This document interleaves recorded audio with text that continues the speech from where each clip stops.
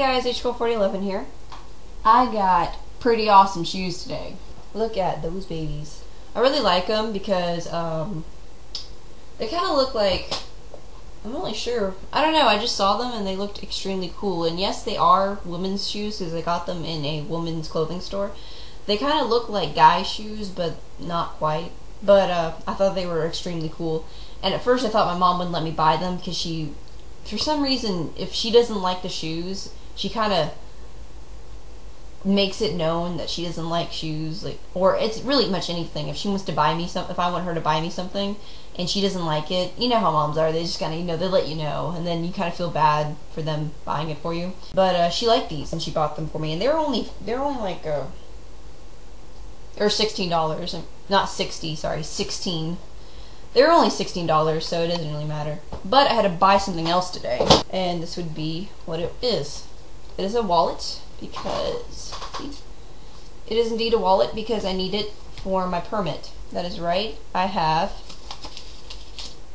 a permit now.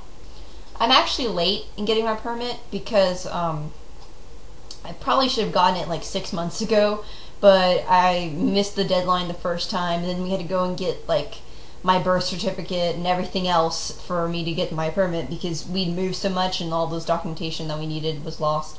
But we got everything filled out and I passed the test. Thank God. I thought it was going to be horrible and I was going to like just fail it, but I actually passed it because I wouldn't have this right now.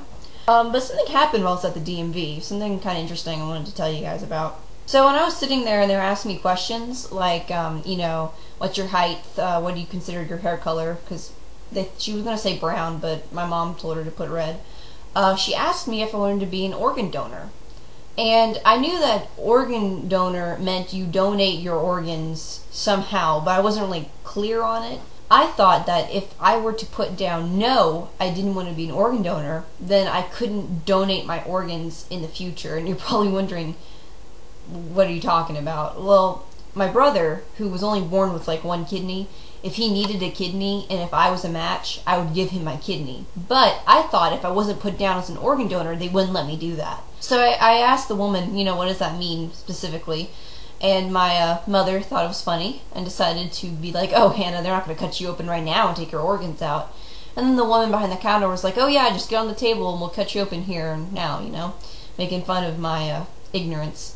But I had to explain to her what I meant, and she cleared it up and said, oh no, organ donating means that if you were to die, in the event that you would pass away suddenly, they would to look at your organs, see if they're good, and then harvest them and give them to people that need them. And I thought, well, that's an interesting concept. I was told later that if I were to die when I was older and my organs were still good, they would still give them to people who needed them.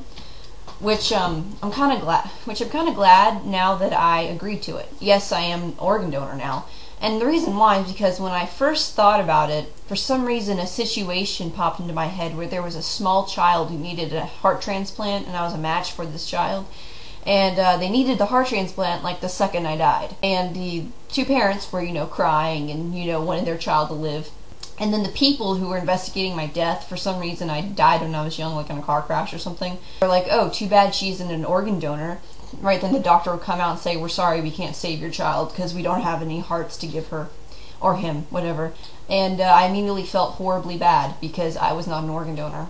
I'm not saying that would ever happen, but, it's not good to deny a small child your heart if they need it. So I said, yes, I'm an organ donor. And as soon as she, put that in, I felt weird.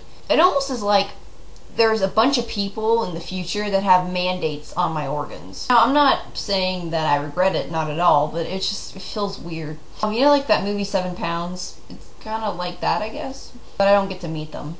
But I was thinking, there isn't really a reason not to be an organ donor because when you die, your organs go away anyway. Why not, help somebody else live? If I die, I go to my Father in heaven, and then somebody else lives for a day. It's a win-win situation. Why not be an organ donor? But I'm very glad that I decided to do this. I'm also glad I finally got my permit after about 6 months of, waiting and not getting it as I should have. But, yeah, I can start driving. And, you know, who knows? Maybe someday you'll have one of my organs.